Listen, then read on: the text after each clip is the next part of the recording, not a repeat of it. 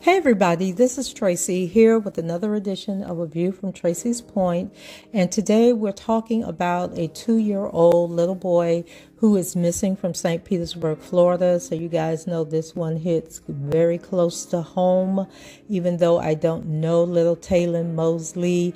This is my city, and so we are all on high alert and being vigilant in looking for this little boy.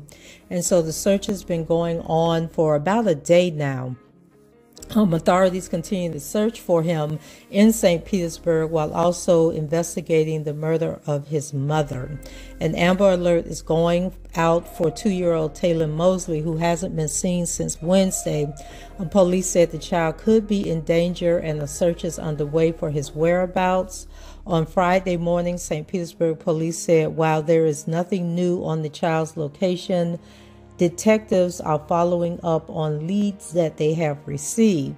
The child's mother, 20-year-old Pashan Jeffrey, was found dead Thursday afternoon in her apartment at Lincoln Shores in the 11600 block of 4th Street North. Police said they have been in contact with the child's father and that he does not have the child. However, he remains a person of interest in the case, authorities said. And then Police Chief Anthony Holloway was quoted as saying, "I can tell you it was a very violent homicide scene within the apartment, but we cannot find the 2-year-old. So right now, that's our main concern." And so family members told police they saw the little boy and his mom at their apartment in Lincoln Shores about 5:30 p.m. on Wednesday. On Thursday afternoon, family members called the apartment manager saying they had not heard from Jeffrey. When they went to check on her, they found her dead inside and no sign of the toddler. Taylen is 2 feet tall and weighs about 300 pounds. Lord Jesus, 30 pounds. Authorities said they are not sure what he was wearing. According to authorities, neighbors said they heard a commotion coming from Jeffrey's apartment on Wednesday night, but no one bothered to call the police. Police said they believe Jeffrey was killed inside her apartment. Authorities said forensic crews are working inside of the apartment and fire department dive teams are checking ponds in and around the apartment complex. Holloway says authorities do not know for sure if Taylen was home at the time of his mother's death. Meanwhile, the massive search for the child continues to expand. State and federal agencies are now involved as well. Crews are using police dogs and drones as part of the search. Holloway said that Jeffrey and the toddler were the only 2 people who lived at the apartment. Investigators have been following different leads that have been called in. Anyone with information in this case is asked to contact the St. Petersburg Police at 727-893-7780 or dial 911. And so you guys, that is Taylen's picture on this video. So if you see this little boy, you know, anywhere in Florida or outside of Florida, they have no clue.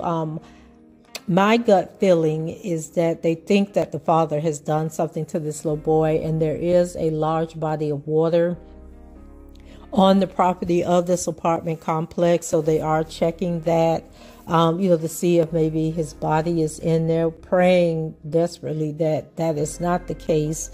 This apartment complex is also on a somewhat busy road, and it's near Gandy Boulevard, which is sort of like a highway that connects 275 and Gandy Boulevard, in that part of the town. So you can get off on 275 onto Gandy Boulevard if you want to go to Tampa be in South Tampa, I should say. So it is a relatively busy street. There's a lot of apartments out that way. And so the fact that, the highways are nearby and they haven't found the body lets us know he didn't like run out into traffic and get hit. Neighbors say that they last saw him on Wednesday, but nobody knows if he was taken from the apartment. It's just a really, really scary scene. If he was even there and witnessed his mother get murdered, it's just a scary, scary situation.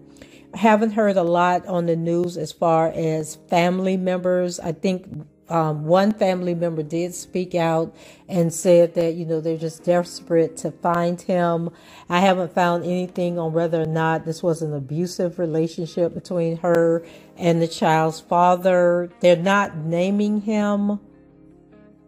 Well, I think they did say he's a formal person of interest in the case at this point.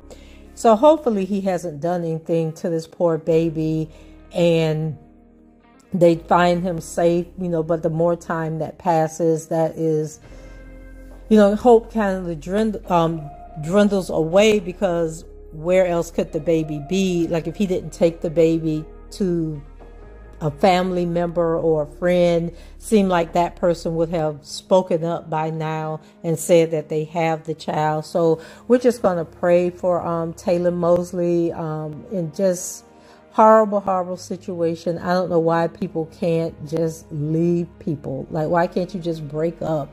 Why does everything have to be so tragic and so violent? It just, oh my God, it just doesn't make any sense. So guys, that's it for me.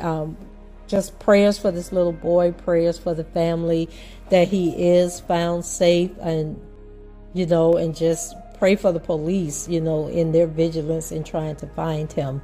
So go ahead, leave your comments below, rate the video, and subscribe to the channel if you haven't done so already. And until the next time, I shall talk to you guys later. Bye-bye.